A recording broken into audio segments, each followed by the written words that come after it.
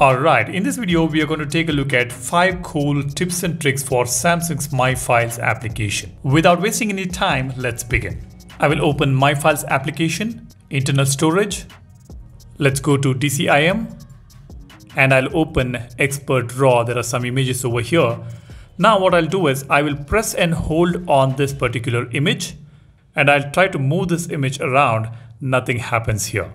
Now what I'll do is I'll just bring this towards the right or the left hand side corner. As you can see, we have got a split screen view option over here. This is amazing. Now we can drop this file towards the upper half of the screen or towards the lower half of the screen to open this image in split screen view. Let me show you this again. I'll press and hold on this image. When I move this image towards the extreme top or extreme bottom or even at the center, when I move this around, nothing happens. I will have to move it towards the extreme right or extreme left to see this window pop up to open this image in the split screen view or on pop-up view. Let me know how many of you guys know this trick already. That's an awesome first trick for you guys. Let's move on to the second one.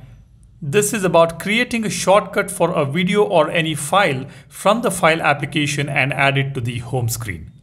Let me show you how we can do that. Let's select this particular image here. I'll press and hold on this. It's selected.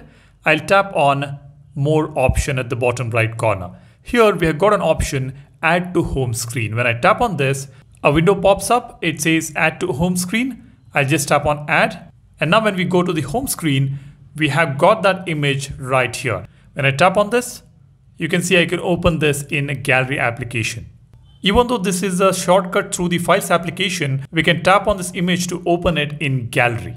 We can create these shortcuts from the gallery as well. Next one is a tip to use 7-zip for compression. Now while sharing a larger file or a folder, it's always better to compress it and share it with others. We can easily do that. We can easily compress the files or folders inside the files application, but the tip here is using 7-zip option to compress a file. Let me explain that for you. Let's open My Files. I'll tap on internal storage. Let's select one of the folders here to compress. I'll press and hold on it to select it. Now I'll tap on More. Here we have an option to compress this folder. I'll tap on Compress. Now on the right side you see we have got Zip option. We can tap on this to select another option, that is 7-zip. Apparently 7-zip is the latest compression format which is likely to offer better compression ratio. However, it seems this is not a widely supported file format. But to efficiently zip the file or folder, this is a better option. That is something to note here.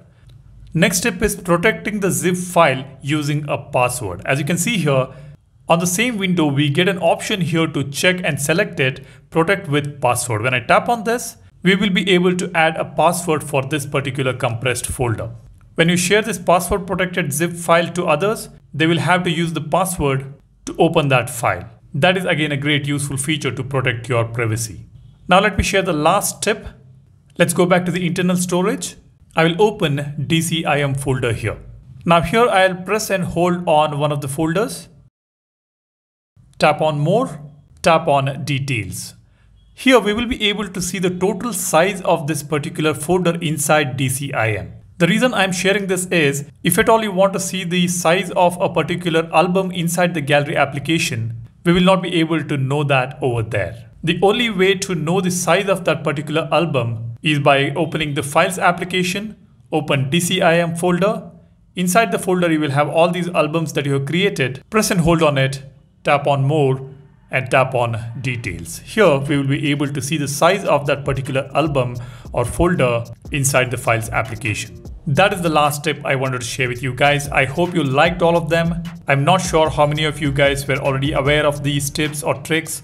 Do let me know your thoughts about it in the comment section below. And if you want to add any new tips or tricks, do share it in the comment section. That will help the community. Now, if you find this video informational and useful, be sure to smash that like button, and I'd really appreciate if you could subscribe to the channel and help grow this tech community. That's about it. Thanks all for watching. You guys take care and stay safe. I will see you in the next one. Cheers. Bye-bye.